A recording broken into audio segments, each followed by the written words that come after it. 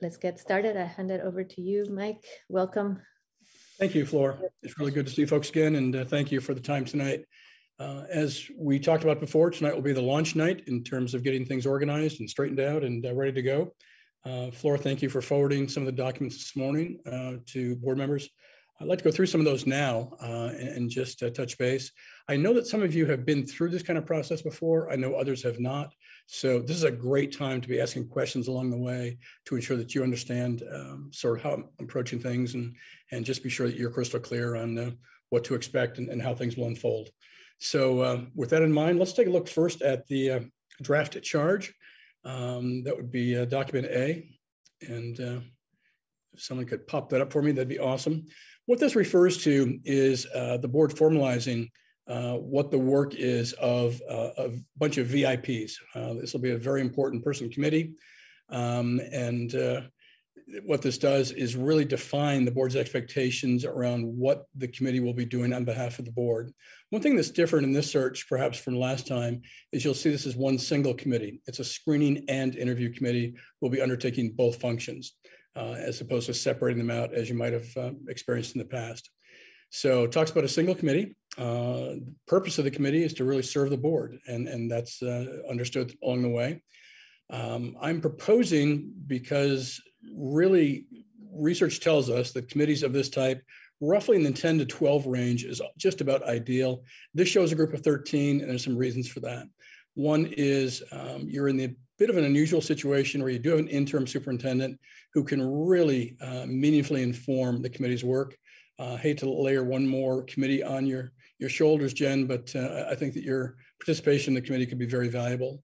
And also in recognition that the board will be taking 3 seats on this committee, we're looking at a distribution of a couple of students on this committee, a couple of parents and citizens, another central office administrator or person beyond Jen,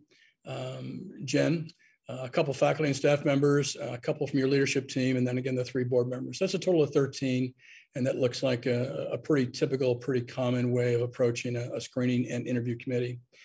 The big idea is that the board will universally invite participation on the committee and invite folks to volunteer for their services on the committee. And that will go out in the next day or so, I imagine, Flora, will probably come off of your desk. And in this way, the board will then have a list of folks to choose from in a couple of weeks when you reconvene on December 15th to actually name that committee. And with your staying on schedule and doing that in 2 weeks, we can actually get that screening and interview committee up and running before the holiday break. So with that in mind, I'll know which 13 people you've got me working with, and we'll be up and underway in a very purposeful way in that sense. The charge goes on to talk about working under the direction of me, because I'll be the one working with the committee. That's a heavy part of what you're expecting from my services. We're looking for the committee to start when it convenes on December 20th. On December 20th, the committee will be really getting orientation, getting some training. Carla is going to be a big part of that conversation, and we'll have them conclude the work roughly around the time that the board will be identifying your final choice for superintendent in the middle of February. We go on to talk about the committee's task. It's a reminder that in some districts, they, I think, inadvertently or improperly call the committee a hiring committee. It's not. You are the hiring agent. It's the board's role to do the hiring. So we're not going to call this a hiring committee. We're just reminded the board retains the hiring authority. That the committee really is the face of the district in many ways. So there's an ambassadorial and representational role that the committee will be taking on. We'll talk in a little bit about the board's position posting, what the advertising is going to look like. And the board may be supplying some of the materials along the way to the committee to think about as it gets after screening the paper applications and starting to interview people on your behalf. We want the committee to screen all complete applications, wants to identify those who are going to be called semifinalists that it wishes to meet and interview. So that will be the first cut of folks that the screening and interview committee will actually sit down and interview. That committee will be in charge of the first set of questions asked of the semifinalists. And we've got some mechanisms in place to reach out and invite folks' suggestions for what ought to be on that question list. They'll interview the semifinalists and narrow it down to a group of finalists. And that's really what you're after, is to have this group forward to you a list of unranked finalists. And I emphasize unranked. It's really improper for them to tell you who their first choice, second choice, third choice is. It's which people from this list are worthy of your consideration as finalists. And that way you won't be biased or tainted by that sort of influence, but you'll be getting the best of this committee's efforts in terms of who really made it from the pool to meet you as a board. And then later, we're going to have a long day for the finalists. That will end with their interviews with you, but they'll be very busy in the district throughout the day.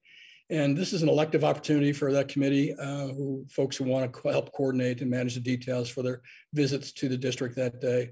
We welcome their help in doing that. And obviously, we want folks to conduct the work on your behalf in an ethical and lawful fashion. And we'll be sure to help instruct the group on what the laws refer to and what's important and that sort of thing. So Carla and I have talked a little bit about that meeting. She and I'll do some more deeper planning around what that looks like. But this is a charge. It's a draft charge, open for conversation. But once you're comfortable with what the charge is going to be, Flora, I understand the board will be taking action on this later in the meeting. Any questions on this draft charge and why it says what it says and what things mean? Go ahead, Scott. And just one clarification, everything in this draft is up for conversation, okay? All right. Scott? Thanks. I've heard that some people think it's a good idea not only to have the finalists make a site visit to us, but for some trusted person to make a site visit to where the finalists are coming from, if that is, feasible. What do you think about that? Scott, are you asking me that question? Sorry, Mike. Yeah, I figured sure. With your experience, yeah. That's fine. It absolutely is a practice. I can't really tell you how common it is, but it's a good practice. And it's one that I think will need to be discussed later, depending on where the finalists come from, because you could be incurring some serious costs to send some trusted, responsible person from the organization out to Oakland or out to Spokane or what have you. If they're all local and so forth, that's a different sort of conversation, less of a budget impact. It would seem fair to me that if we're going to do it, we do it for all of the finalists, not just some of them. So there will be time in the calendar for that to occur. And it certainly can be a valuable way of gaining more data, somewhat subjective data, but certainly more data points to consider and think about. How are they doing now in their current setting, current situation, and what does it folks think about their work? So it absolutely can be valuable information. So I'm a fan of it. I think it's a sort of a lot to talk about that later and see where we stand relative to the board's budget as well as capacity to undertake it for all the finalists. Okay. Jonas and then Jill. So I'm already anticipating a lot of awkward Valentine's Day jokes on Gauntlet Day. So let's just all prepare for that. My question is about the screening committee. What would you suggest be the mechanism, the voting mechanism for how the screening committee would select finalists? Would you anticipate that every member of that committee has one vote, or are they weighted, or some are advisory or not? My thought on that is that the board members, frankly, are members of the committee. Sometimes they're members of this committee, sometimes they're not. In your case, they are. No disrespect intended. I think that they should have the same status as all other members of that committee. And that way, they're really getting not an extra bite at the apple, but are participating along the way accordingly. On the front end, one of the things we'll decide in terms of the paper screen is precisely what elements of the application are going to count most and second most and third most and so forth. So where will we put the weight? Will it be on their essays? Will it be on their resume? Will it be on their experience? So those will be decisions that the screening committee will make. And also in terms of how to assess the interviews, the semifinalist interviews, that will also be a conversation for the screening committee in terms of how it wants to approach it and what it thinks it values most. So a little awkward to front load that now. I think that really is more the province of the screening committee to really assess those things and to figure out how to judge, how to gauge.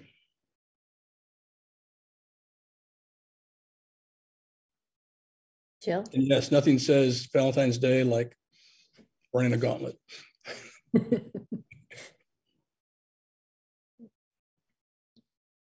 Jill? Thanks, Flor. My question is just about the screening and interview committee. Is it typically hard to narrow down interested parties to that committee? I'm just sort of, I guess, backing up a step to how do we select that group of folks if we get more interest than we can manage? I would expect you will have more interest than you can manage. And I don't envy your burden on that. That really is, your work as a board to make those decisions. Within the I volunteer opportunity, folks are going to be asserting what their interest motivation is. So perhaps that might help you.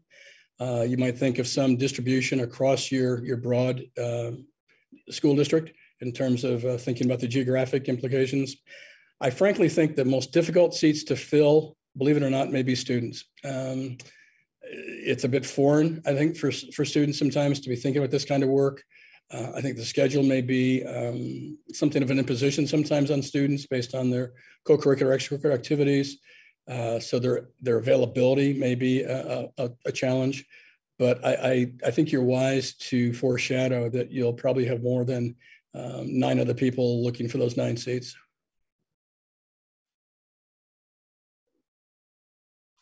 Okay, thanks. Sorry, I just took out the screen share to make sure I was not missing somebody that had a question. I can put it right back up, the charge. So how do folks feel about the charge? Does it look like you think a charge like this should look? Does it sort of meet your needs? And are you comfortable looking to adopt this charge later tonight?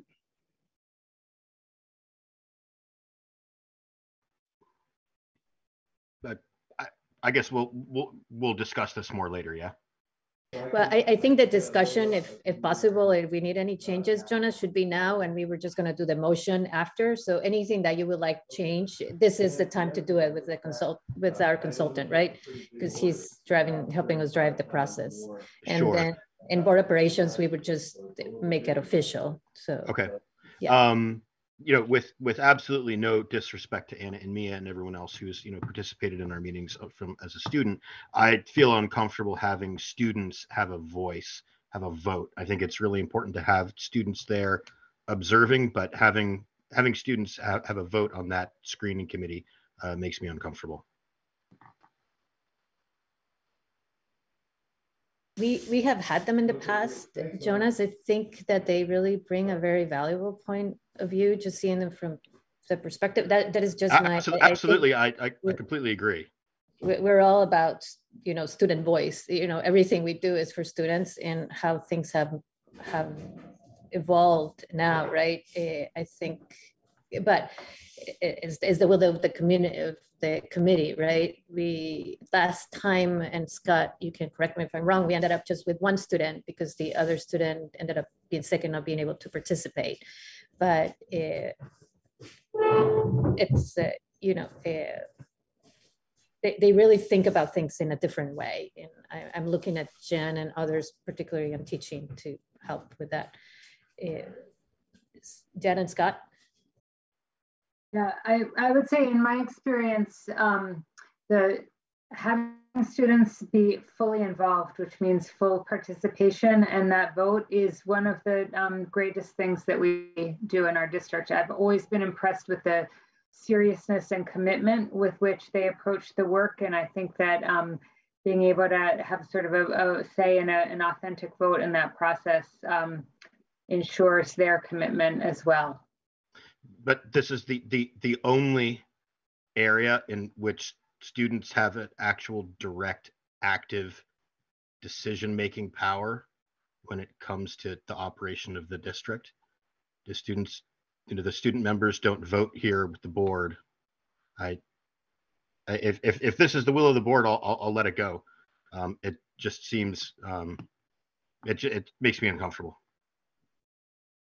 Scott? I understand, Jonas, and but if it's any reassurance, in the various times when I've seen students on these kinds of committees with a vote, nothing has ever gone wrong. And it's never been a problem. And on the contrary, as Jen was indicating, the students really rise to the occasion and recognize the seriousness of what they're doing and really give it their best judgment, which is often, you know, quite as good as any of ours. So I understand the misgivings that you might have, but I think the kids are all right.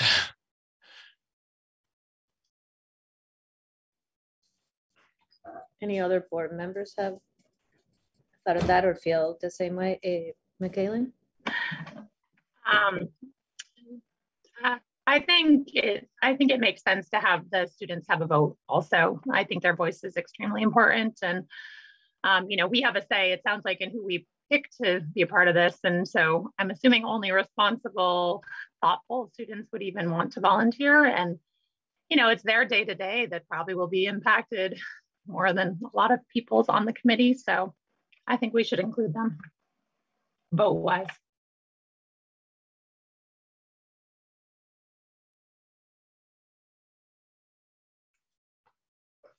Okay, are you okay with that, Jonas? And being, I don't see any hesitation from, good, Mike. Any other questions or concerns or observations about the charge? Okay, let's go on to document B. This would be the search process calendar. It's a somewhat aggressive calendar, but not overly aggressive in my opinion. I think it's absolutely doable. And this is coming up on document B, and there you see December. We're here already, January and February. I thought it might be easiest to just sort of categorize the different functions. And Carla, I know your name is Carla, and I don't know how you became Carly, but we'll be sure to fix that. Carla and I met earlier this week, and I was very impressed with Carla's 2 4-inch binders of materials from previous search. So it was really helpful for me to see the context and sort of flow of the previous activities. This may not look very different in a lot of ways, but what you see is the vacancy hopefully get posted on or about tomorrow, or certainly this week. So we should be good to go with that. On the 15th, you'll be appointing the screening interview committee. I'll be working for the first time with that committee the next week on the 20th. That committee will then be ready to start screening applications once we had that first organizational meeting. So for the next few weeks, they'll be screening applications. There's going to be an opportunity for community input into the process, which is going to springboard off of Scott's work from a couple of years ago and the board's work then in terms of, my goodness, 12 pages single-spaced of assets, attributes, experience, credentials, characteristics that citizens and others were looking for in the next superintendent. And it looks like a lot of that could still have legs and be viable. So that'll be a deadline for folks to respond with input. We're going to close the application on January 9th. So that'll give folks a good solid 5 weeks or so to consider this opportunity and get the materials in.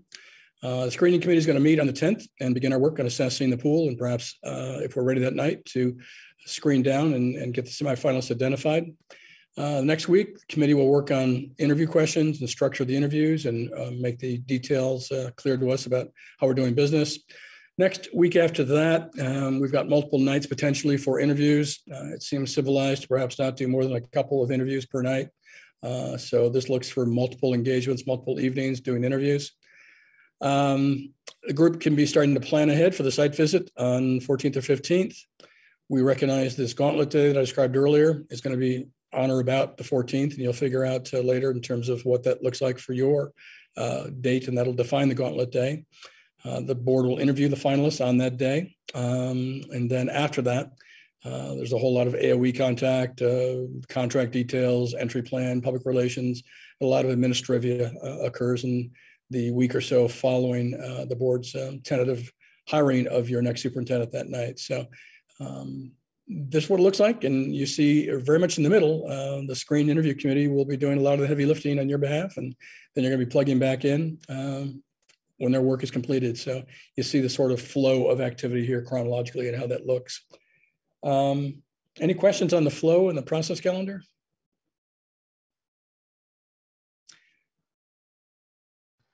I had one afterthought, and that was January 17th. Jen, do you know if that's a school day, Martin Luther King holiday? Are you in session, not in session that day?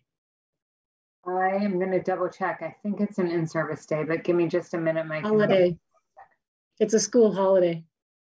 In-service is the next day, the 18th. The 18th. Thank you, Carla. So we'll have a conversation within the interview committee about how they feel about meeting on that day. And if not, we'll find a different date for that activity to occur. It's not a mission critical date on that date. We can be flexible as need be with that. Any other comments or questions about the workflow, how it's going to unfold? Just one question. This is, I guess, statutory more than anything else. Are these public meetings? They are public meetings. The interviews will not be public interviews.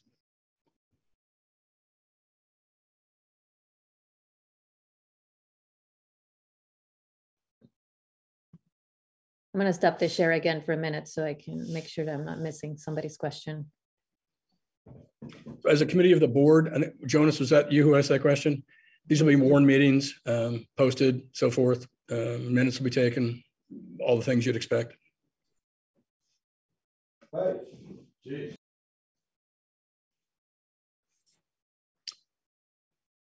Let's jump into attachment F.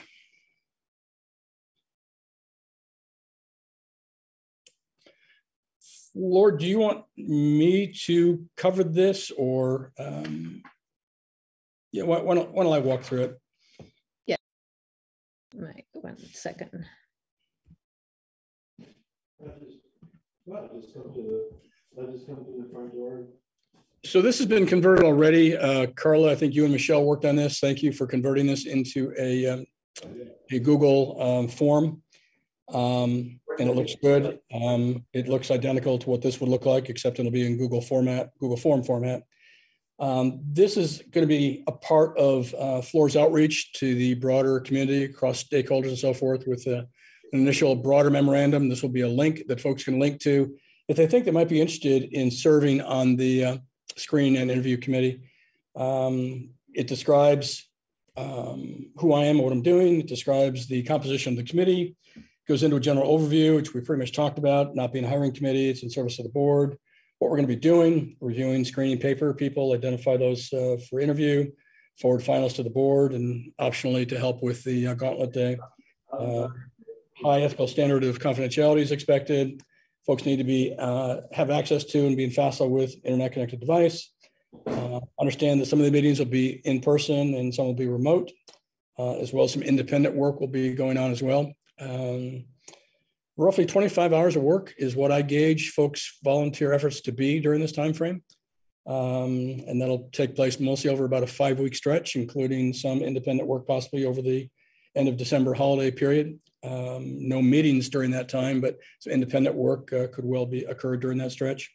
And an expectation that folks to be honoring deadlines. It goes on to talk about the calendar, which this is just the screen and interview committee portion of the calendar, what the dates are, what the mode of meeting is going to be, and where we say in person, that's going to be obviously dependent on public health recommendations.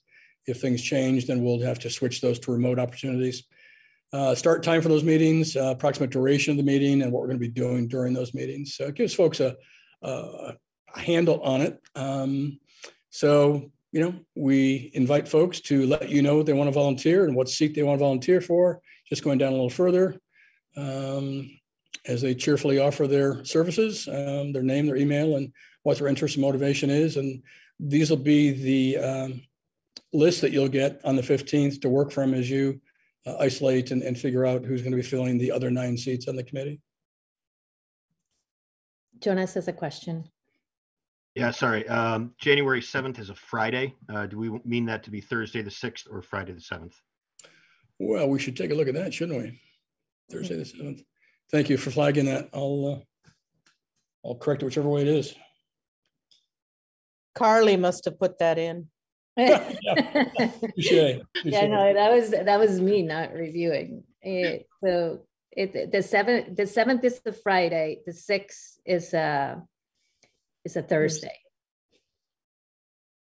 So yeah, it's meant to be Thursday. Okay. So we'll adjust for that. Thank you. Good catch. These are where board members get their gold stars for reading materials in advance. Good for you. This is great. Yeah. So that's what that looks like. So as part of the outreach, this is the way in which folks can let you know of their interest to be on this committee. So if you're okay with the wording and so forth and the tone and tenor and that one correction. And I've read the above information and cheerfully volunteer my services. So hopefully that resonated okay. Let's go into document C, that's the posting. The primary source of the posting, and Carla's got good experience with this, perhaps Carla, too good experience with this, is using the platform that you use for all of your vacancies, and that is SchoolSpring. SchoolSpring was developed in Vermont by a former superintendent. It's gone national, and it is sort of the place to go for education jobs. So it is a primary source of information. And if we can call up document C. Yeah, 1 second. Okay. It's a little clumsy in terms of how it sort of clumps and organizes things, but you get a flavor for what information's out there for potential applicants and how it is you're describing the vacancy and why it is folks might want to apply to your district and what they can expect and so forth. So as that comes up, we'll take a look at that.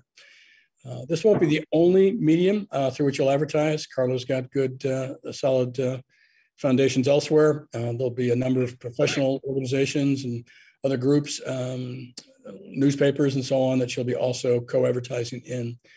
So you see here, the posting will be, we said tomorrow, see if that's accurate. Starting day is going to be July 1st. Deadline's January 9th.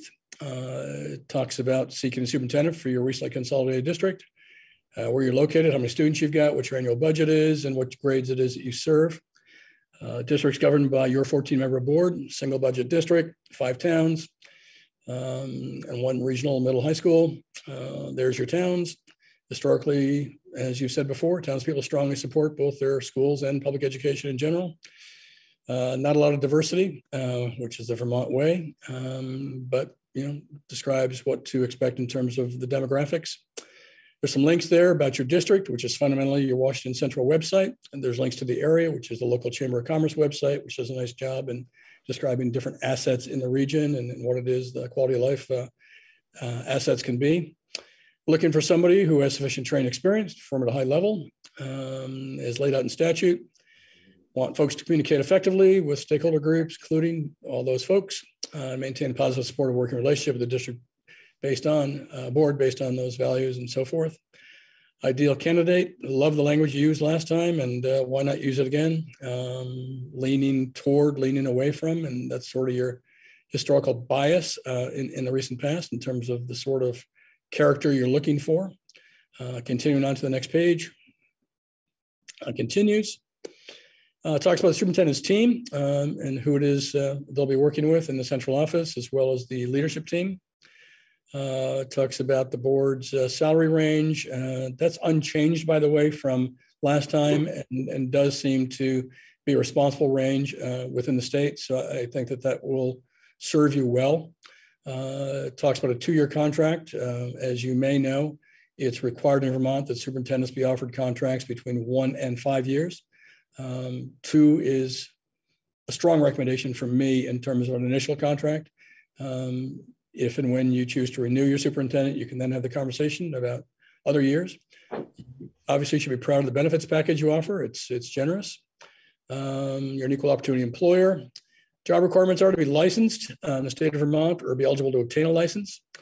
The Secretary of Education requires that new superintendent have familiarity with Vermont State Board of Ed's rules and practices. Looking for someone with an advanced degree or experience as a superintendent or some comparable administrative experience showing a successful track record. We're not going to play games with incomplete applications. Folks are responsible for giving you a complete application. It gives my contact information if folks want to talk more, so they won't be pestering you or your central office. And that's fundamentally what the SchoolSpring advertising would look like. Carla, any comments about that? No, I think that's pretty normal. It's pretty much the format that SchoolSpring uses. And if there's any content difference that you'd like to add into it, this is the time that we need to do that, because we can then complete the full description as we post it. And this will be the venue or the application that all the people will be going through to review the applications that come in. So within the posting, thank you for sharing that. It will detail what's required. Things are going to be required include things like their resume, things like their college transcripts, things like their letters of recommendation. I'm going to recommend this time, unlike last time, that they provide you a couple of writing samples in responding to a couple of essay questions that we'll talk about. So those are the kinds of things that would be required as part of the application package. And those are things in which the screening committee, once we organize, will figure out which to weight more, or what counts more, letter of recommendation or college transcripts, what counts more, resume or experience. So it will give the screening committee the opportunity to really decide how it wants to score, if you will, the paper applicants and as they move forward. So you won't see this elaborate ad in the free press, but you'll see a link in the free press to the position, to the opportunity. Carla, I think you said use another Vermont newspaper, downstate, maybe the Rutland paper. Yeah, in the last search we did the Burlington Free Press because it also has online applications that are out there for 30 days to get it out there. We did local for the persons that might be locally established. We also do other online applications. We've done of a couple other ones that we have is the diversity. It's diversity education or something. It's something diversity. I can't remember the title of it. I have to look it up. We go through NESDEC because we can do a free affiliate there. We have Education Week, which we actually can do 2 venues of advertising there, which is one is their regular, and then we can do a spotlight, which we've already paid for this year. So that's one of the ones that'll help us get a little heavier exposure. And then there's a couple other listings. Last time I think we did the NABSE, which is the National Association of Black School Educators, I think it is, something like that. And one other, and I can't think of the name of it, but we've done a couple other sites. I'll also forward the vacancy notice to the State Principal Association, to the State Superintendent Association as well. So it'll be blanketed across Vermont in that way. So you will be getting really good exposure, but all roads will lead back to School Spring, and that will be the platform through which folks would apply. So Mike, just one comment. Sorry, Jonas, because Diane asked this question today at our meeting. So the list that Carla is talking about is the list to try to apply that principle of diversifying the educator workforce. So the list is very extensive. Maybe we can add one more, Carla, this time that we're putting it out, but we already tried at least 4 or 5 that were part of that list. Yeah, Jonas? actually, can I ask you, Flora, to resend that to me? Because I think that's one that I didn't have a hard copy of. I mean, okay. I've looked at some other things, but if you could resend that, because I have actually, I think there's another one I've used and I can't think of the name of it. I'm also thinking it's more of the Hispanic Latino website that I've used. Yep. I just couldn't remember the name of it. I'll send it to you, and I have it highlighted with the ones we used the last time. So I'll send that to you. Perfect, thank you. Jonas, you had a question? Yeah, just one little small nit. We're a 15-member board. We just happen to have 1 empty seat right now. Sorry about that. And just a quick comment. I mean, it looks great. It's got all the right information. It does not seem to give a lot of detail about, there's nothing in there that's sort of uniquely identifiable about our district. Would you recommend against trying to put in something a little unique, that might attract? I'm just not certain. It seems generic, and I think that seems intentional and strategic. 2 schools of thought about that. One is no, I wouldn't argue against that. So that's the short answer. I like it when folks who apply do their due diligence and actually do some exploration about your organization, about your district. We have offered the link, which makes it easier for them to at least get inside your platform to learn more about your organization. I think there are a few attractive things. I think the salary is responsibly attractive. I think the 2-year term is attractive. I think the single board is wickedly attractive. And I think that a single budget is attractive. So at least within the states of Maine and Vermont, folks will recognize those as being real assets. Beyond that, I'm open to other inclusions here. I didn't want to take liberties, Jonas, and make any assumptions, but it's fair play to certainly, put your best foot forward and to include things that you think would want to be there, and wide open to it. Diane and then Carla. So I just wondered, don't we have more than 5 principals? I mean, that would just be the elementary schools, right? When U32 have a principal as well. And then just clarification about the expectation of writing samples. Would that come later on in the application process, or will there be questions attached to the school spring? Carla, do you want to answer that, or should I go ahead and answer that, Carla? Well, you can actually put into the posting those questions that you'd like to have them write the samples to.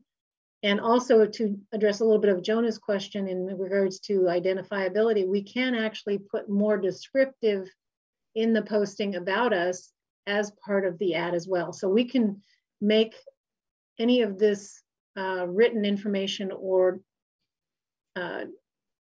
however you want to place the ad, we can include additional information that may be more personalizing, if you would like, or identifying that describes the district itself. So there's a small blurb that's kind of automatically in it, but it's not significant, I think is what you're saying, Jonas. So yes, we can do more. So Diane, there's a link that will be a part of the School Spring ad. It says, do you want to apply? When you hit that link, it then opens up, here are the requirements for your application. This is what's required for a complete application. And if you choose, as I recommend you do, to include essay questions, that's where those will be found, as opposed to in the ad itself. Okay, I was just wondering, because if the ad goes out tomorrow, what are the questions? But you're saying that would be, I mean, when do we put those questions on? And yeah, I'd want you to be comfortable tonight with those questions, and I've got some examples for you to look at. Yeah. And then as far as the posting, we were hoping that it was okay with you guys to have Ursula, Maggie, and myself look at the final wording to go out in the posting, which is part of the reason I didn't send that document to you today, because it needed some changes. So I just didn't have the time today to make so the principals, the amount of board members, and there were a couple of things that Mike and I talked about adding so that there's more gender equity friendly advertisement too. So if you're comfortable with that, that's what we would do before the posting goes out. I would check in with Ursula, Jen, and Maggie. And try to have it out by tomorrow is our goal. Okay. Great. And now I'll share the questions. Yeah, let's look at the essay questions. And these are just my thoughts. You may have others. And again, I hope you recognize I have no ego in this. I really want this to be of service to you. And the reason I'm just crafting some templates and drafts up front is to just give you a starting place to work from. The first one, frankly, I was enchanted with, and it's something I think that Scott received a couple of years ago, was a petition. Is that right, Scott? 100+ citizens signed on to it. And at the time, this was a group that was really imploring the board to consider these kinds of interests among your candidates. So I'll let you read that.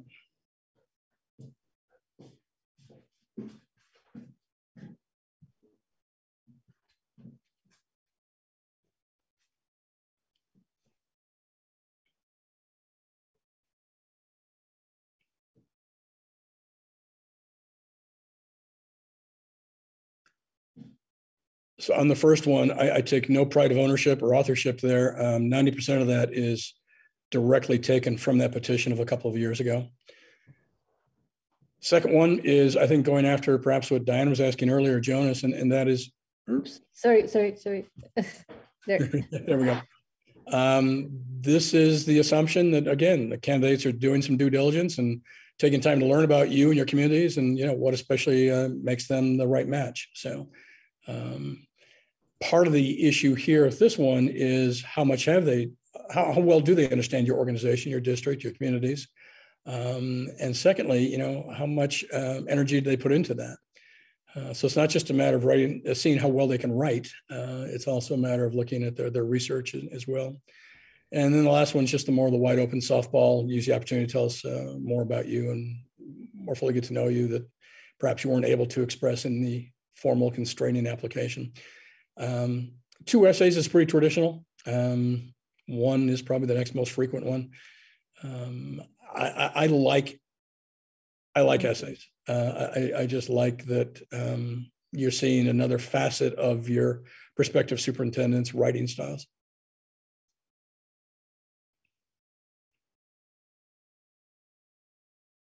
Flora, may I? Yeah, go ahead. I think the first 2 are excellent and I wouldn't have any problem. I'm just going to offer a third one just because it occurs to me. And I'm thinking that from my point of view, collaboration and communication, collaboration, shared decision-making, these are really important qualities for us. And specifically, so I might offer a third that would say something like, collaborative decision-making is very important to our district. Describe a team that you have led or worked on and how it was successful, or something like that. So we get a sense of how this person participates on teams and leads teams. And I'll just offer that. Very nice. I'm going to stop sharing so I can see everybody. And if you need a backup, please let me know. It's a great question. Lindy? I noticed at the top it said it allows for 2. It seems like I've applied in places that had more than 2, but so I'm just wondering about that. 3, Carla? Oh, good. Good to know. Because I really like what Kari said about the collaborative process. We have a strong leadership team. They have for years worked collaboratively across the schools. And I think it's important to have somebody in the position who's willing to listen and collaborate. And I think that's a good question.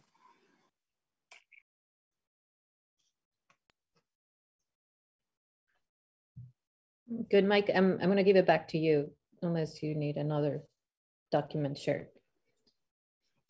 So is it the will of the board that we go with 3 questions and that we strike my third one and replace it with the suggestion? Okay, beautiful. Love it. Great. Carla, thanks also for knowing that 3 is allowable. So Lindy, I'm glad you raised that. Let's see, that was the essay. Flora, should we talk about the community letter? Should we go there next? That'd be E, I think. Yeah, I'll share the community letter, and then we have one last thing. I just want to do a time check with you, Mike. We have the community forum starting at 6:15. Okay. Good. Yep. I think we're going to be on schedule. Okay. 1 second, and everybody has the community letter with them, so you can start talking.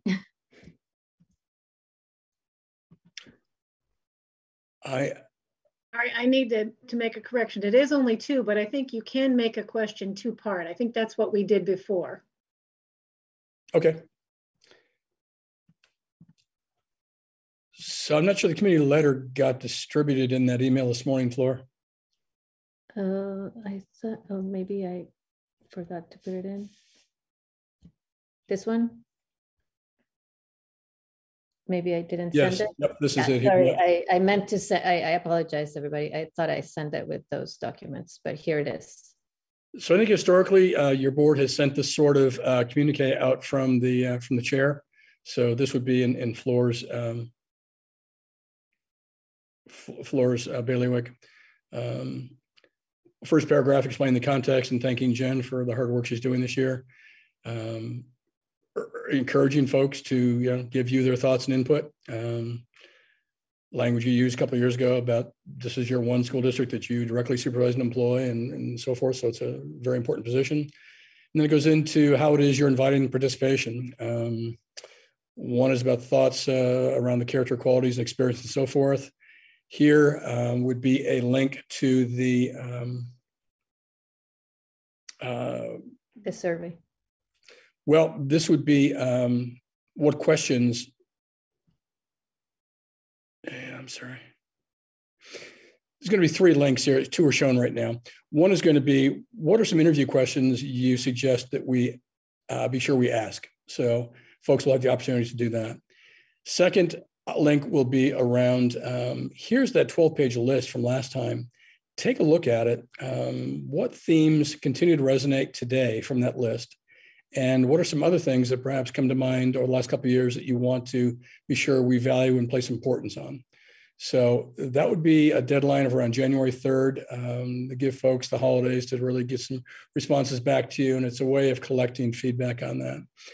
And then this point 2 here is the letter you saw earlier, and that is a link to the volunteer form for those who want to volunteer themselves up for the screening and interview committee. And then lastly, obviously, if anybody knows folks or has relatives or friends or what have you who, are worthy of application, to please let them know about the opportunity. And, thanks from Flora on behalf of the board. So it's explained the process is underway. It shows 3 ways in which you're looking for stakeholder involvement. Again, one is what questions you want to ask for us to ask of them. Secondly, look over that important document that you collected from 2 years ago, and goes after the character and qualities, experience, skills, and attributes, and which ones really resonate, what themes are important, and what's missing. And then lastly, here's how you volunteer for the screen interview committee. So that's the general flavor of this one with those 3 links in there. And thank you to Michelle for creating that one link to the one you already saw, the volunteer form. She made it into a survey monkey. That's what he's talking about. Yep. So it's easier for everybody to fill it out instead of.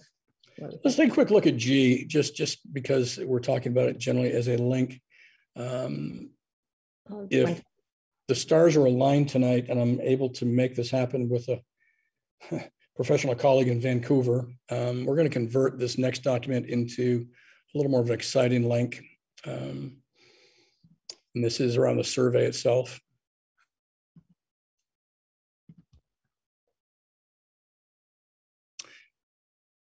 So, thanks for your interest. Deadline is January 3rd if you have things to say. 2 years ago, we collected a lot of information, and here's the document linked right there. What themes stand out from 2020 and remain important, and what additional traits would you add to the list? And then down below, this will actually be a discrete link. Just go down a little bit. Not all applicants are going to be interviewed, but 2 rounds of interviews are going to happen for those who make the cut. And what are some questions that you suggest we ask of those that we do interview? So a few ways, 3 ways for your stakeholder groups to plug into the process, get involved, and help contribute their thoughts and input.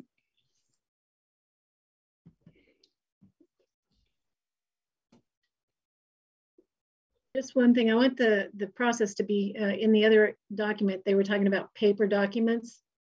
Being that most of the time will be remote, most likely it'll be online only. So I just want to make sure that there may not any confusion, that they may not have a packet like we had the last time, because the last process, it was all in-person meetings. So the process was a little bit different that way.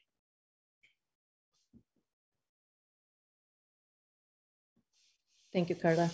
And Mike, maybe to close up, do you mind describing this new platform that we're about to use, the thought process, just for the people that are not informed, because I think it's really exciting.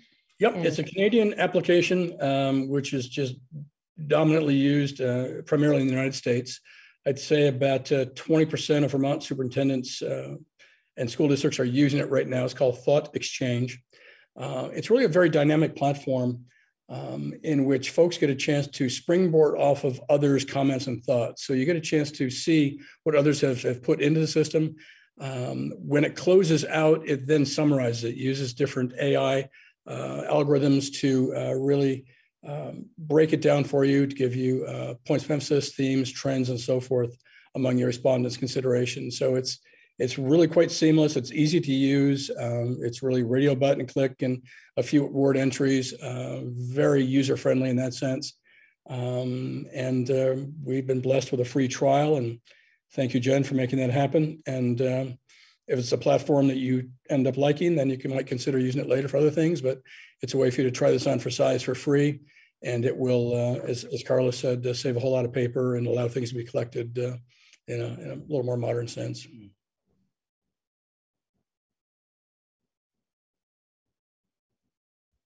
Thank you, Mike. Any other further questions? Lindy? Just on the thought exchange, we use it all the time in Essex, and have gotten used to it in our meetings with our community, and it's real seamless and seems to do a nice job. Thank you, Lindy. That has been my experience too. So yeah. Any other questions? Is everybody, most important, everybody feeling comfortable with the process, having information? We'll share those 2 documents that I didn't send you. I'll send them now that you have read them. And thank you, Mike. Thank you. So important work will continue. Carla, Floor, other board members in your committee will be getting things just tidied up in the next day or so and get things rolling. And everybody jump in the pool. The water's warm and welcome, and we'll all have some fun as we swim together here for the next couple of months. But looking forward to this. I think you're off to a really great start. And I thank you for all the work you'll be doing in 2 weeks as you identify and name that committee that we'll be working with. So that'll be a really key function for the board to take care of that detail. So thank you. Really appreciate it, folks. Thank you. And 6 minutes to spare, Floor. You're awesome. Thank you, Mike. Good night, folks. Thank you. So I was going to give, since we're scheduled to start at 6:15, give everybody just a minute to use the restroom or just collect yourselves for the next hour and a half. And we'll be back at 6:15. Okay. Laura, I'm going to try to sign back in on the other device instead of this iPad. Jen. Oh, she popped off. Sorry, I can't share my screen quite yet. I'm not sure who to ask, but just. Okay, Mark, if you're there, can you make sure that Alicia can screen share, please? I'll see if I can too, Alicia, real quick, okay? Okay. But one way or another, we'll make sure. Yeah, thank you. Alicia, please try now. Sure. Yes, I can. Thank you. Thank you. Thank you. Floor, do you want the recording stopped and then restarted for a new one for the community forum? Sure. Yeah, let's stop and restart it, and then it will depend how Orca wants to share it, or whoever is using it. But let's try to remind me, because I forget about this. So just get it started as soon as we start. Good evening, everybody. It's 6:15. Welcome to our community forum tonight. I wanted to start tonight by reading something and getting us grounded in this meeting. Only when you drink from the river of silence shall you indeed sing. And when you have reached the mountaintop, then you shall begin to climb. And when the earth shall claim your limbs, then shall you truly dance. Tonight, this morning we have lost a community member from East Montpelier, Tom Morse. And I just, like Burr said, Tom is now in a place where there is no suffering. And I just wanted to acknowledge his passing today. He was a member of the community, a graduate from U32, and a music man and a friend of many, and lives at Young Child in one of her schools. So just wanted us to take a minute to think about that and take a deep breath and get centered in this community work.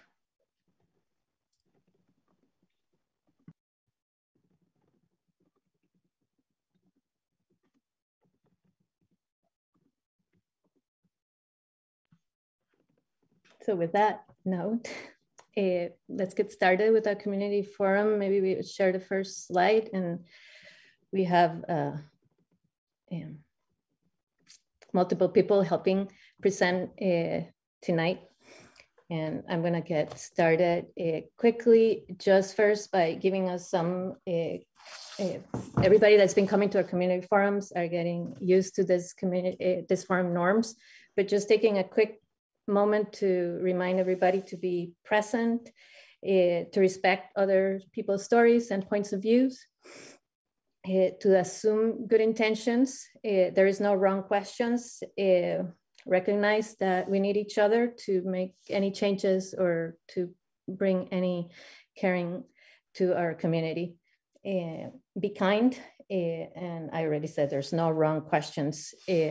We're gonna break up into groups at the end as we've been doing, and now we're gonna get our first, the second budget meeting. We're in budgeting season, and the school board, as you know, makes decisions in behalf of the entire community that support education and all of our student needs. Engaging our communities in this conversation will help us to make sure that the community voice is at the heart of any decisions we make. We all want healthy communities and families, and good budgets do not happen by accident, and planning and collaboration are key components of drafting a budget that is also grounded and driven by data. So with that said, Jen, take it on. Great. Thank you. Next slide, Alicia, please. So again, tonight we want to provide a little bit of context for you about what we've done, some of our data, remind you of our mission. We'll talk about strengths and challenges, viewing both of them as opportunities for continuous improvement. We'll review the school board parameters that were established at the last meeting. We'll give you a little bit of a detailed overview of the timeline and what's contained in the first draft. And then we really want to spend the vast majority of our time hearing from you all. We have some guiding questions. We'll divide into small groups, as Flor said, and then we'll come back and do a whole group debrief. And tonight, again, you're going to hear from a lot of folks. So as we get underway, I just want to remind everybody that a good budget should be a reflection of our community's values, our students' needs, and grounded in our mission statement. So I'd invite you to take a few seconds to read the mission statement to yourselves.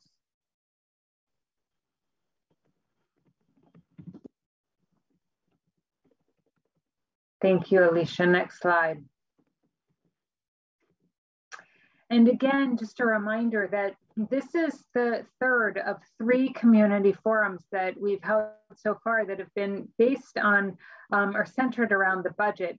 In October in particular, we really did an overview of where we are in our implementation plan, our strategic objectives that we had held for the district between 2016 and 2021. Recognizing that a lot's happened between now and then, and that it's still really relevant for us. Again, budgeting being ideally a year-round process because it's grounded in those needs and values. We as a leadership team have been focusing on budgeting since about September, and most recently have been thinking about any new programming or staffing that we need to ensure that we're meeting our kids' needs, and thinking about how are we going to prioritize, especially given the parameters the school board had articulated. And then finally, we also know that a budget should reflect not only our community's values and our values as a leadership team, but we also wanted to hear directly from our staff. So there has been a staff engagement survey that has gone out regarding budget priorities, and we've done some analysis of those data as well. Next slide. We'll talk a little bit more about that, the crosswalk that we did. And right now, Alicia is going to share some highlights from our November forum. Yeah, so on November 3rd at our last community forum, we asked 4 questions of the community, and the responses for the first question are bulleted here. And that first question was, which aspects of our district are most meaningful to you? And I'll give you a minute to take a look at these. Just a few highlights: the strong community engagement and support, opportunities for our students, expertise of our staff, and responsiveness to student needs.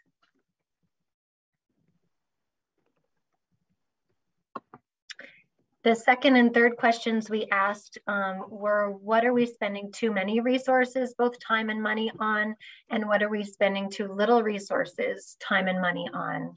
And so you can see some of the highlights for where our community felt we were spending too much and too little.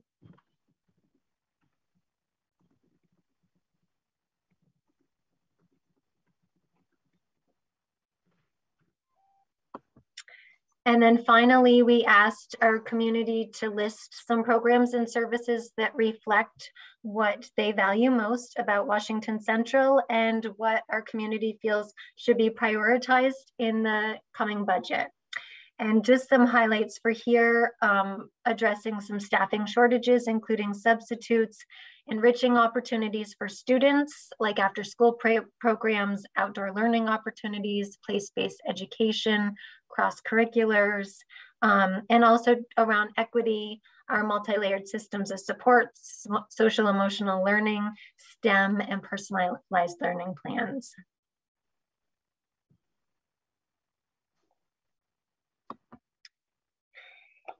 We also, over the course of the next few slides, are going to share some data with you. This first graph that you can see here shows the 5-year enrollment changes since fiscal year 2018 to now. And as you can see, as a district-wide, we have a decrease of about 5.5%. And only one of our schools has an increase in student enrollment, while the others have seen a range of decreases.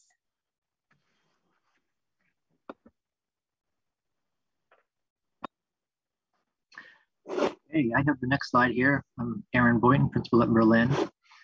This slide talks about the number of students seen by school counselors, and this is data that was taken in the spring of 2021, so last spring. This information and this data was used to inform our moving forward plan or our recovery plan for the AOE last spring. And it was simply a snapshot of our needs in about April of last year. I can speak for Berlin in saying that the needs have definitely increased due to some of the stress in the pandemic that we are experiencing. This data informed our decision-making regarding social emotional learning, mental health and well-being support, which is one of the pillars of the Moving Forward plan. For this year, 2021-2022, we are using the ARP ESSER funds to increase school counseling services across all schools. And again, it is very needed this year. So you can see here on this slide, just a snapshot from the spring of what each individual school, number of students seen by school counselors. I believe Michelle has the next slide.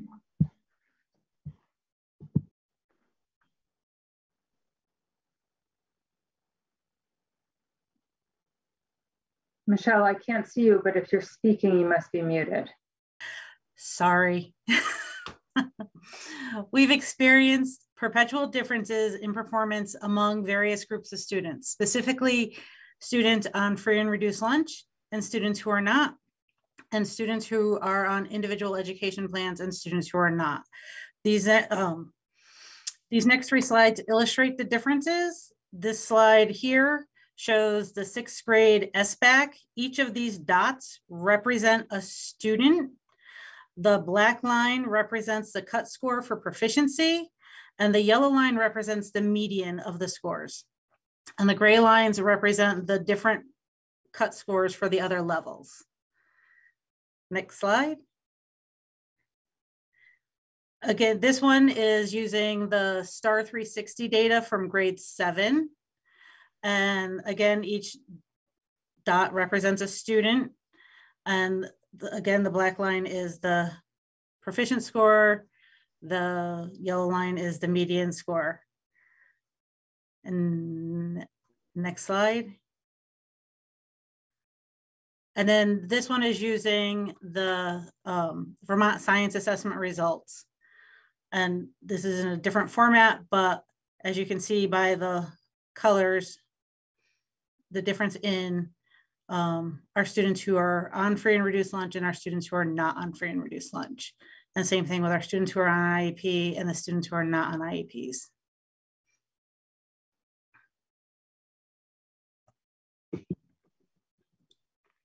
Okay, so this is Gillian. I'm the principal over at Doty in Worcester. And so what we did after we gathered information from community engagement forums and staff surveys and receiving directions from the board and brainstorming as a leadership team, we then had to make sense of all the information that we gathered. And we did what's called a crosswalk, which is where I actually kind of like them because I think about it as like taking my little fingers and walking across all the documents and finding all the commonalities. And we were able to find out that in many ways we were closer together in terms of our priorities and things that we value than we were farther apart. So if you can take a moment, in the left-hand column, you can see the things that were identified, the priorities that were identified by all three groups. And the right-hand column with the yellow highlight is the priorities that were identified by two of the three groups. So looking at those two lists together, you can really see there's a fair amount of agreement. Okay, so next slide. So now that we've gathered all the information and taken the input and sifted through it and looked at some of our data, then what we need to do is begin looking at sort of what are our assets? What are the strengths and the opportunities that we have to build on as a district? And as you look at the list, you will notice that some of the items on the list do not have price tags attached to them, but basically looking at our beliefs and our values, excuse me, that we have that we can put in our plus column. And then moving on through near the end, as you look, that's when we start to get into the financial assets that we have. So this is really just what we have to build upon. And I believe, Kat, you are next. Yeah, this is Kat from Calais. The last slide, Gillian was highlighting the strengths that we have to build upon. And this one really focuses on some of the challenges and concerns. As you can see, there are a number of concerns and challenges here. I think it's important to emphasize that not all of them are about money.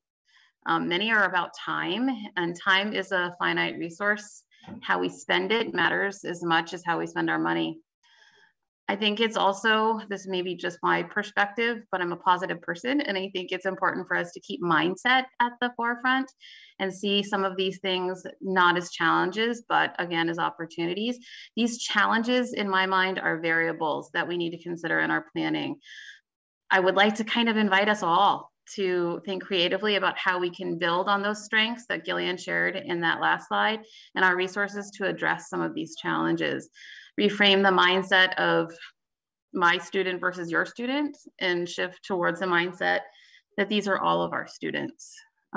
Consider how we can use the strengths and resources creatively to create a vision for all of our students that is grounded in our mission and community values.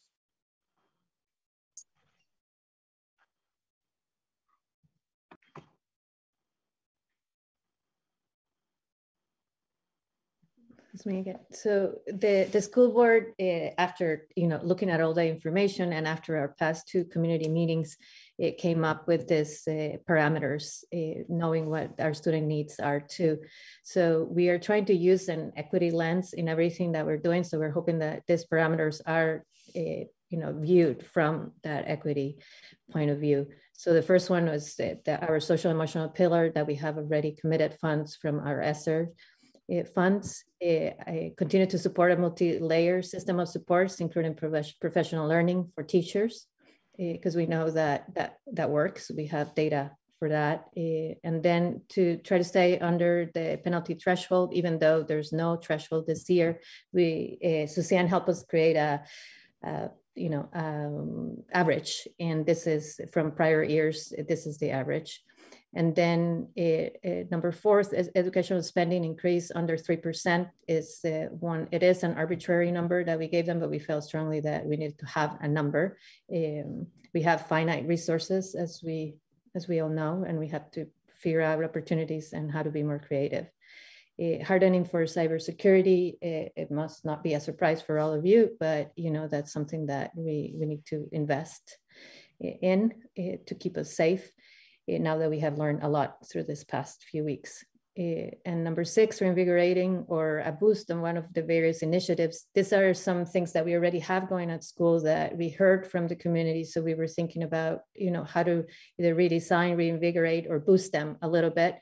So arts and music, outdoor education, and farm to table were themes that came up through our community forums.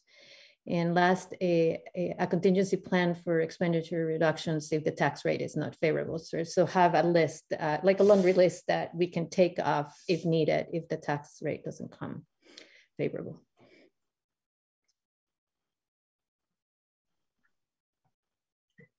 I'm Suzanne, the school district business administrator.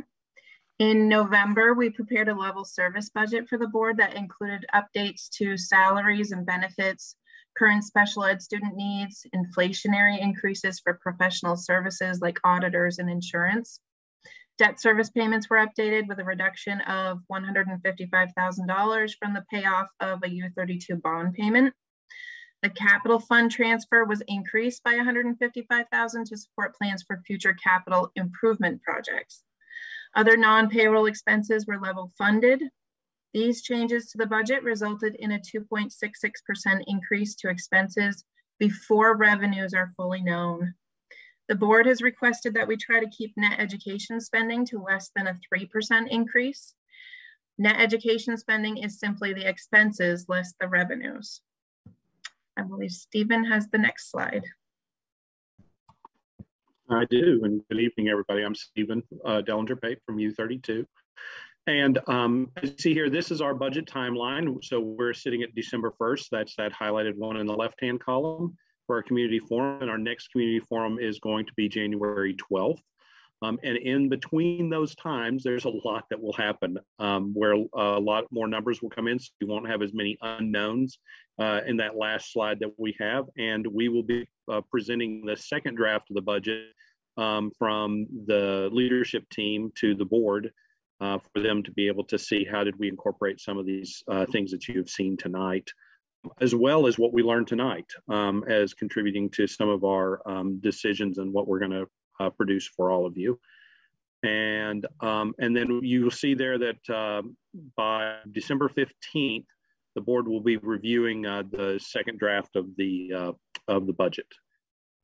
And then the next slide is our next steps. So, so you see for the board, they're going to continue to refine their budget parameters, the finance committee being the lead on some of that.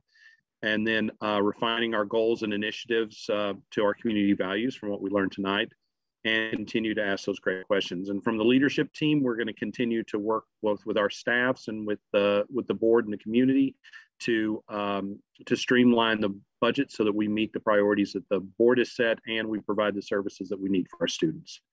And so we look forward to presenting a very physically sound and responsible budget in draft 2, and then we'll revise that as necessary as well.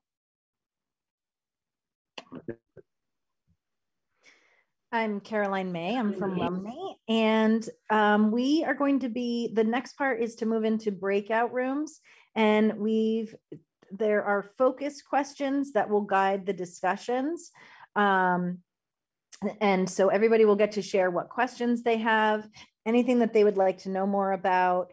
And then given the board's parameters, what would you like us to consider as we prepare the next budget draft? And the final one is regarding the budget, what ideas do you have for the board about sharing information and engaging the community? Next slide. So for the breakout rooms, so the board members and administrators have been pre-assigned. What we had planned on was that there would be 7 breakout rooms. and that we would adjust it based on numbers. So since we started screen sharing, I'm not sure how many community members we have, but I suspect we might reduce from 7. And so then what we are asking is that guests join a breakout room of your choice and just pay attention to how many are in each room, because we're hoping to have equal numbers as much as we can. And we are asking that we ensure all voices are heard during these conversations and that they are focused on the focus questions. And then each group should have a spokesperson who's identified that will share the takeaways from the small group when we all come back. And we're thinking that these will last about 30 minutes. Next slide. So this is the important part, is getting feedback. So we have a feedback form that is specific to tonight's forum, and it will be linked in the chat. You can also find it on the school board's webpage. And we ask that you also share your ideas about how we might engage more community members in this process, and think about what inspired you to join us tonight, what other topics might be of interest. You know, once we get through budget, what are some things that would be interesting to you? And we really appreciate your participation tonight, because it does take the whole community to design these budgets. And we definitely hope to see you at the next community forum, which will be on January 5th. And the next budget forum is January 12th. Great. Thank you, everybody. So we had thought, based on participation, that we might need to pivot and reduce our rooms. And indeed, that does seem to be the case. So Flora, did you want to say something about that? Yeah, and I just wanted to do some clarifying points. I know that in the past, the budget is always owned by the board, right? But we're still at that collaborative. I'm already getting some questions. So we're still at that collaborative part of our working together towards a budget. At our next forum, it would look a little bit different, and it would be mostly the board presenting. But we want you to, you know, today is a snapshot into how the process works. It's very collaborative. So now we have, with Mark, we have reduced it to 5. We have 10 community members, so we have reduced them to 5 groups. We have moved the staff members, so the pink and purple room are no longer there, and we have moved Stephen, Kari, Jess, and Maggie around. So community members, if you could join groups at just at 2, if there's already 2 there, move to the next group, so that every group has at least 2 community members. Erica, I see your hand up. Yeah. Could you please put the presentation in the chat, because a lot of the slides I did not have time to digest as they were presented. Sure. We also, it's right now, both the presentation and the feedback form are also on the school board resources page, if that's an easier way for folks to access it. So Alicia, thank you. She just put it in the chat. It's also on the school board site. Okay, so Mark, can you do your magic? Is there any final questions from community members? Okay. So Mark, if you could move us into our small groups. Thank you. For any community members who don't get moved automatically, if you need any assistance getting into a room, just let me know. I can help you do that.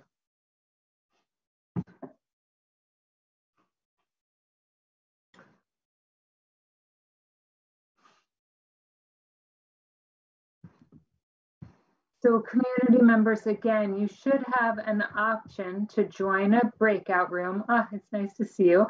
You should have an option to join a breakout room, and then just choose one of those color groups that doesn't seem to have as many people. And if you want us to move you, I am happy to help with Mark, and we can just move you into groups. So let's see, right now I'm seeing Alice and Erica and Ginny. Would you like us to just assign you to a group? Would that be easiest? Yeah, I can't see the groups. I can't see them either. I can't either. All right, then we'll go ahead. Mark, why don't we just take everybody and assign them so that we're distributing the assignments, okay? Will do. Thank you. Mark will work on that, and then it should pop up for you an invitation to join, and just go ahead and join.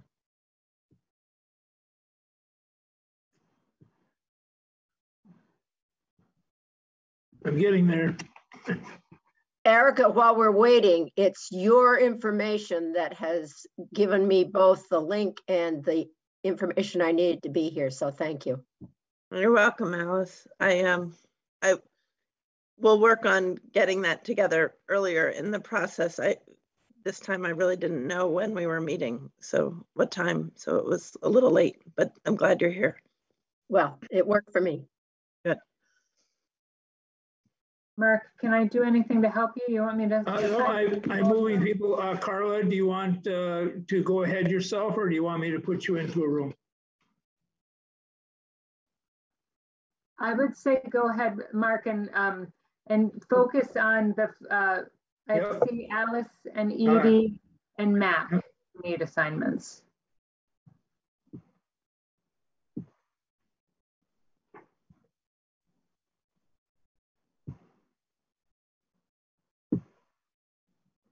All right, I think I have, Lisa is assigned. She just hasn't left yet. So it's just you and I and Carla left. Okay, and then I guess my other question, Mark, before I pop into some rooms is, did you set a timer for this, or should we keep track of the time I did set a timer for 30 minutes. Perfect. And can you just, how much time is left? When do you think, I forgot to. I'm going to say 28 minutes. Okay, so at about 7:10-ish, 7:11. Okay. Yeah, I don't see anywhere to see what time is left, but I'll keep looking. Okay, that sounds great. And then we'll broadcast. I'm gonna stick in the chat the question, or the broadcast the questions again, and we can give people some warnings around time, just some advanced notice. All right. Okay, thanks. See you later.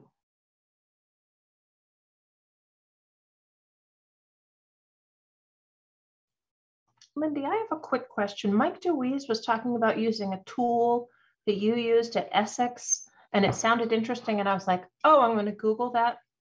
But then I didn't write it down. Thought exchange. Thought exchange. Okay, thank you.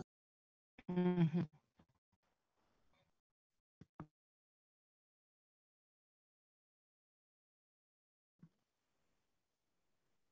Welcome back, everybody. We're just gonna go in order, I guess, for the groups, and start with Red.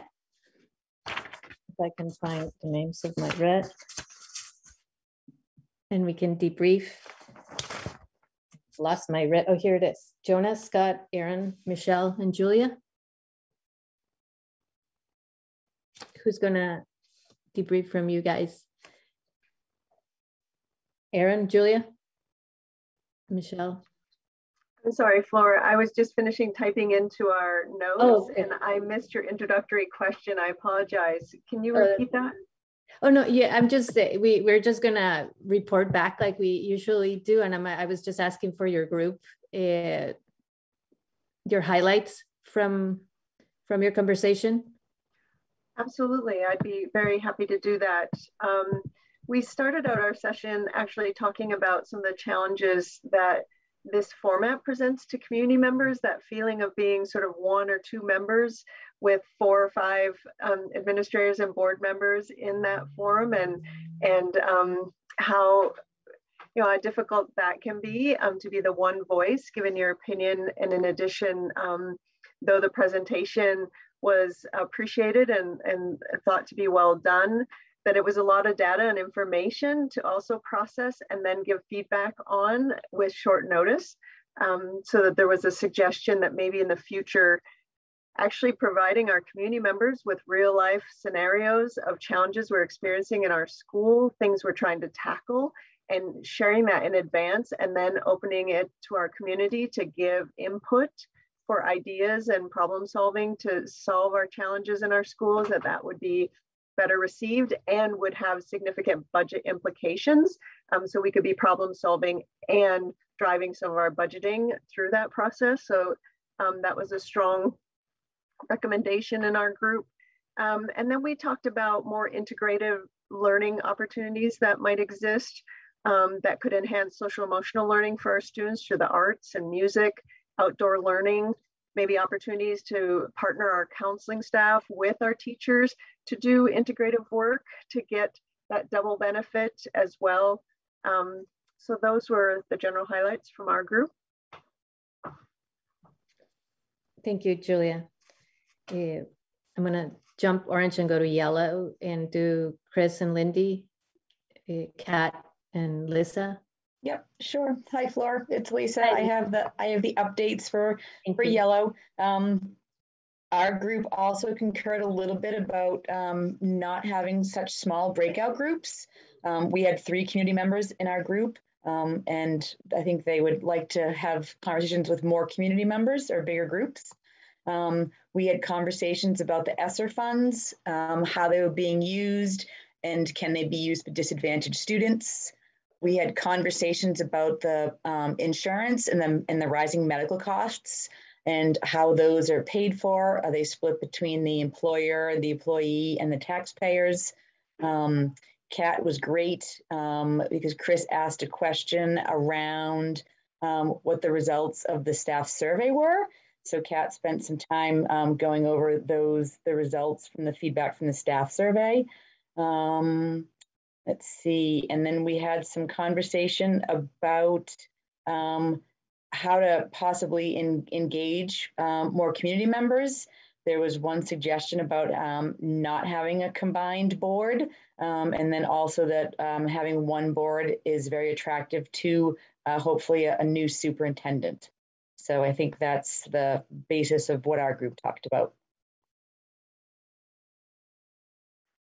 Thank you, Lisa. Moving right along, I'm going to jump back to orange. Stephen or Caroline? Caroline, I'm sorry, I have to take care of an emergency at home. I'm sorry. That's okay. Give me just a second. So there was talk about wanting to know, some of the questions was just knowing more about the process, knowing that the budget currently has the tight parameters. How do we then get all of the needs met? And some questions about the process, wanting to focus on the mental health of staff and students due to both the pandemic and mental health issues that were there even before the pandemic. Wanting to serve the whole child, but keep the balance of also having a robust curriculum. The great quote was, we want our kids to be good people and we want them to know something, and really have a boost for equity through both personnel in schools and professional development. And hold on, I just have to move my screen to see the rest. There was a lot of discussion around outreach and the continued piece of getting information out to the community from the board, from the schools, in a way that is accessible to everyone. So that was our group. Thank you, Caroline. Green group, Jill, Gillian, and Suzanne, and Kari. Okay, so we talked actually a fair amount about graduation rate and dropout prevention programming, and wanting to look sort of at some longitudinal data about how our students, graduating seniors comparing with other area schools, as well as looking at in terms of the access to school counselors and behavioral data, looking at some comparative data pre and post pandemic about, excuse me, that. My apologies about the cough. I like to say I have consumption, but I think it's just a sinus infection. And what we were talking about also is, how do we get it so that it's not just, restructure our group so it's not just one community member and 5 of us staring at them, and how do we engage the community more in it, and how do we look at how we're spending our money, how much money are we spending on sports compared to how much we're spending on students who are not athletes. And then we also talked about how do we engage people more in the budget process. Do we bring in actual students into this process to present and let people really see what it is that their money buys, but also really thinking about starting earlier, and that systemic and strategic change doesn't happen in a couple of months. Thank you. Okay. Yeah, Blue Group, Alicia, Chris, and Jess, Ursula, and Diane. Sure. So some questions that came up from our group was just in looking at the slides around free and reduced and IEP students and those who are not. What is the focus then, and what are we doing to narrow that gap? And we talked about the work of the Ed Quality Committee, and definitely more work that needs to be done in this area. Some questions about how we're meeting the needs of students in SEL, both on a mass scale and also personalizing and individualizing those supports. As far as like to know some more about, just some more specifics around the increased need for SEL. It's been at the forefront due to COVID, but also, what specifically are we doing? What are our efforts? We talked about the celebration that on one of the slides that was mentioned, the Spark program went away last year and came back this year, and that it's been very successful for many of our students. Some ideas as far as this next budget goes, there were 3 big ones that came up. Of course, number 1, a strong focus on our number 1 priority is the students. Good relations and support for our teachers. There was talk about when people, especially our staff, feel appreciated even under great challenges as we've had these last few years. When they're supported, they will do great things, and for our students and our families. And then the other piece was just making sure we don't ignore the state of our buildings, and that oftentimes is a place that we cut during, or that is typically cut during budgets, but just the strong multi-year planning, preventative maintenance, and repairs, because it will catch up with us if we don't take care of that. And then just some ideas for engagement. One place to note, I think it was Erica Zimmerman's email to the community through Friends of Education. That's how some or several people came tonight, and that's how they were made aware of this forum. If people don't know, they won't come, and make sure that we're providing through lots of different areas, both the announcements for forums like this, along with the links right in there. And then we spent quite a bit of time talking about our staff and making sure that our staff have the same information that's going out to the communities at forums like this, because parents and community talk to our teachers and they need to know what's going on. Our staff are great ambassadors of our budget, and how can we make sure we carve out time to let our staff know what's going on so that they can help support this. So great, thank you. Yeah, and I think that's it, right? Did I miss anybody? Yeah. Jen, I'm gonna give it back to you. Great, thank you. So again, our hope is to continue to engage the community and our staff as we build this budget. And we will bring draft 2. The leadership team is meeting again next week. We'll continue to work on this given the feedback that we got and the priorities and next steps, so we can have draft 2 ready for December 15th. And I would just ask again for folks who were in attendance tonight, if you can complete that feedback form, that's really helpful for us. Your ideas are most welcome, and we will continue to do our best.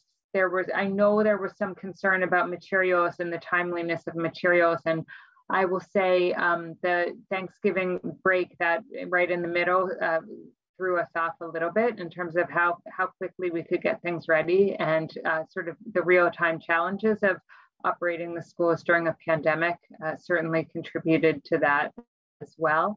But we'll continue to try to get better and better.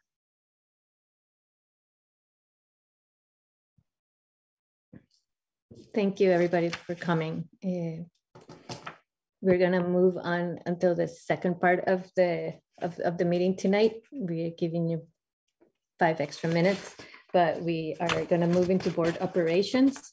Thank you, community members, for coming. We really appreciate your input tonight. Board of we had the COVID-19 MOU 4.1.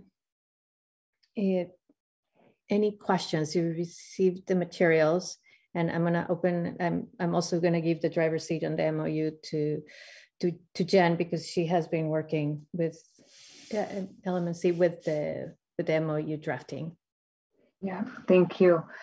So the Labor Management Committee has been working on this memorandum of understanding throughout the fall, and it has taken us a while to get there, a little longer than we would have liked, for a few reasons. One, the conditions were changing a lot, and the guidelines or lack of guidelines from the state had been changing a lot. And two, to be completely honest with you, my learning curve around this process has been so steep. So it just was taking a little while for me to know how and when I needed to consult whom and how to make it all happen. But I want to underscore a few important things. First of all, the process through labor management has been hugely collaborative. And as you all were just summarizing what came out at the forum tonight, you know, Alicia, that point that was made in that group that Alicia underscored about the importance of our staff feeling supported, I think is so important. And I think that this memorandum of understanding accomplishes that. We want our staff members to be safe and healthy in order to do their best work during uncertain times. And so we really wanted, one major effort was to make sure that they had the equipment, the protective equipment available to them, but also the time that they need for leave in terms of when they need to stay home if they are sick and experiencing symptoms, or if their family members are and they have people to take care of that without having to worry that they were going to be running out of sick time. And so that was something that was really important. We also have been emphasizing the importance of vaccination and getting boosters, and we wanted to continue to incentivize that by having that be part of a leave time that would be separate from sick time.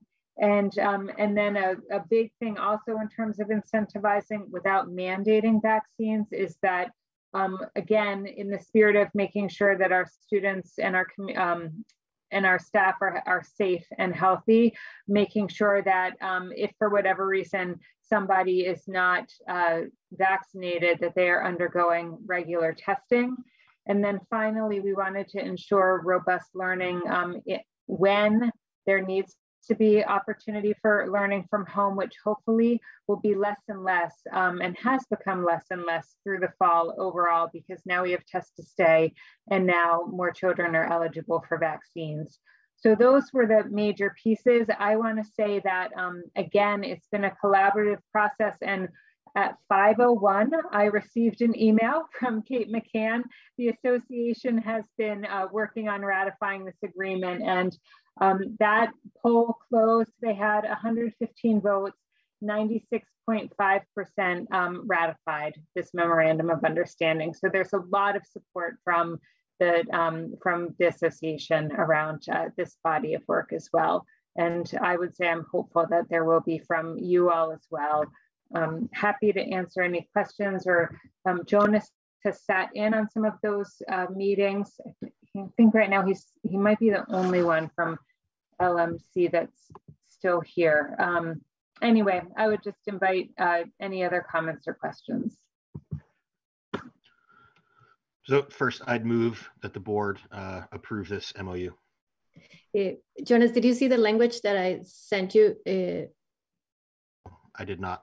Oh, okay. So I just sent it to everybody yesterday. I'm just going to put it on the chat right now. Jen, what I'm understanding is that the language has been ratified now. So, correct. Okay. Okay, I'm seeing it now. So maybe we don't need all of that. It's just as of yesterday, they hadn't ratified it. So I wanted to make sure. So if you don't mind amending that one. So you move. I move that we ratify the memorandum of understanding between the board and the association and authorize the chair to sign the MOU. Thank you. Second. Thank you, Chris. Any more discussion or questions? Thank you, Jen. I know this was really hard. Yeah. Thank you, Jen. So all those in favor of authorize if the motion as read by Jonas, please say aye. Aye. Aye. Aye. Aye. Any opposed? Hearing none, the motion carries. Thank you. Thank you. Thank you. I think everybody's going to be really happy. We already did that. Screening and interview committee charge. Could I have a volunteer too for that? It's in the document that, and I'm happy to post it in the, but basically it's just authorizing the charge for the committee. Let me just open it up. I so move. Will that work? Yeah, that works. Lisa is gonna need the charge, but I'll give it to her in a minute. Any discussion? We had plenty of discussion in our work session with Mike DeWeese, but if there's any other comments, that would be the time. I think we need a second. So yeah. Second. Thank you, Lindy. So Diane, Lindy, any other questions? All those in favor, please say aye. Aye. Aye. Aye. Aye. Any opposed? Hearing none, the motion carries. And okay. We have an update from Lisa. I'll send you that in a minute. We have say approved new teachers and resignations. I almost jumped one. Lindy. I have it open. I make a motion to accept the new teacher nomination for Jacob Kaplan as a Calais and Berlin music teacher for the remainder of the school year. A second. Who was that? Sorry, I didn't. There, Ursula. Thank you, Ursula. And a little happy dance from everybody. Any questions? Any discussion? All those in favor of approving the new music teacher hire, please say aye. Aye. Aye. Aye. Any opposed? Hearing none, the motion carries. And welcome, Jacob. We are so glad to have you. It's very exciting. An update on vacancies, Jen? Sure. So we are still looking for a driver's ed position. We'll refresh that and continue to advertise. You know, last time you approved a part-time literacy interventionist. We're still looking for more literacy intervention at Calais. We are still looking for a special educator at Berlin. Again, that position is filled, but it was the instructional coach was contingent on that. So we're still looking for that position.